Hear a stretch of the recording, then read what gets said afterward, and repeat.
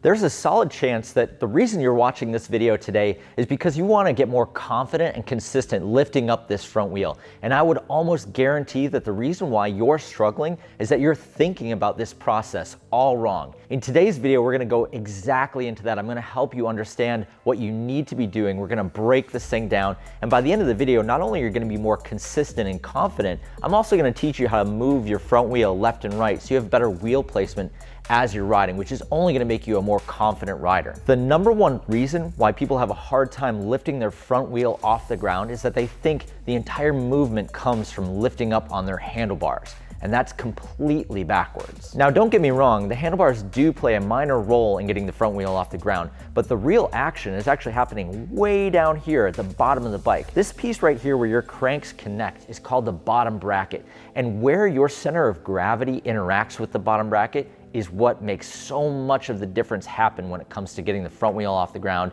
and a lot of the other movements that your bike will make while it's riding. So your center of gravity is right between your hips, and where you are and where that center of gravity is compared to the bottom bracket is what's really making the effort. Once you establish the relationship in your head of where your center of gravity is over the bottom bracket, how you're unweighting and weighting the bike in certain areas, everything else is going to open up for you. Visualize this for just a second. If your center of gravity is in front of the bike center of gravity, it's going to make it really hard to lift up the front wheel. If your center of gravity is behind the bike center of gravity, it's going to make it a lot easier to lift up. What people are getting wrong when it comes to lifting up their front wheel is that they have their center of gravity in front of the bike center of gravity, and they're only using their arms to try to pull the front wheel off the ground. What we need to be doing is unweighting and getting behind the bike center of gravity so it makes it easy for that front wheel to lift up. And we're gonna go into some unweighting movements to really try to understand. But before we even do that, having this understanding of this is where the bike center of gravity is and I need to be behind it to make it easy for this part to come up, that's like a huge chunk of understanding how this whole process works. Hey, one quick thing before we get into the unweighting thing, I just want to tell you that you're probably not alone in having a hard time getting your front wheel off the ground. And you stumbled across this channel and this tutorial video specifically, but there are a lot of other people who haven't found it yet. And one thing that you can do to kind of pay it forward is just hit the like button. That seems to get this out to a lot more people, and I would appreciate it a lot. All right, now let's get into the unweighting technique. We're gonna talk about unweighting the bike, and specifically we're talking about unweighting the front half of the bike and really weighting the back half of the bike. It's almost like a teeter-totter or a lever, if you will. I'm putting all of my weight back here behind the bottom bracket in order to make the front end really light and come up super easy. So that's really kind of what we're working on here when we talk about unweighting. At this point, we've had kind of the mental unlock of where we need to be on the bike. We need to be behind the bottom bracket, and that's really what's going to be the game changer for everyone that's been struggling with this whole thing. But to go a step further and talking through the unweighting process, we're actually going to be dumping a lot of weight onto the back of the bike. And I call this the sink because I'm sinking into the rear tire, almost sitting down on the rear tire. So I'm thinking about shooting my body back and down. I use this a lot in my trials riding when I'm jumping to back wheel because I want to put all of my body's weight right over this rear hub. This next element's going to pull the whole thing together for us and get that front wheel off the ground. And really what it's going to do is going to put my body in the right position. And what it is, I call it the row. And so you make a rowing motion with your handlebars. And what that does, the first half of it, you're pushing your body into the position over the back tire. And then as you pull on the handlebars, you kneel down into the back tire. And that's gonna make your front wheel come up because you've now weighted your back wheel so heavily with your body that the front wheel lifts up. One additional modification to this movement that I've seen people do is that they push down on the wheel, push into their suspension a little bit, and then do the row. And that kind of gives them a little bit of the rebound to help get that front wheel movement happening. So if you're really struggling on getting that row moving, if you can't get that front wheel off, if your body weight isn't enough to really make that back end heavy, try pushing down on your suspension and then going into the row. Now it's time to get on your bike, start putting this into practice. And there's 3 things I want to tell you before you do exactly that.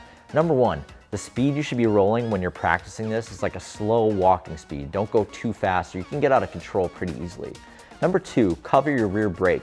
If you really get that front wheel off the ground, there's a chance you can loop out and you just want to be able to grab that rear brake in case the front wheel comes up just a little bit too high.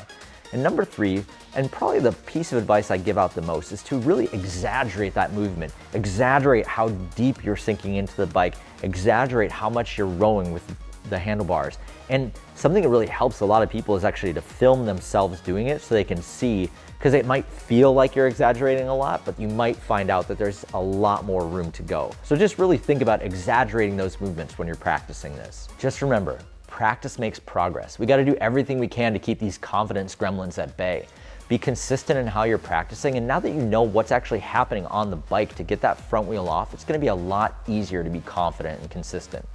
Now that we've got that done, we can actually move on to this next step, which is moving the front wheel around, which is going to be a huge bonus for you in your confidence as a rider, in your bike handling abilities, all the technical stuff that's coming your way. This is going to be a huge help. So let's dig right into that. Front wheel movement. Okay, now that you've got the front wheel lift locked in, which you should by this point, don't move on until you have that totally confident and good to go. But let's talk about moving this front wheel back and forth. Now, why would you want to have this skill? Wheel placement is such an important part of riding, and especially technical stuff. So how you ride through technical sections, where you're putting that front wheel as you're riding through those little bits, but also this is a massive unlock for real tight corners like switchbacks and stuff like that. To be able to pick up the front wheel and put it somewhere else from a slow or dead stop kind of position, huge unlock. So we're gonna go into exactly that right now. Now, when you learned how to lift that front wheel off the ground, we had you go at like a walking pace, real slow. And what you should be able to do is slow down to an almost stop and still do that movement.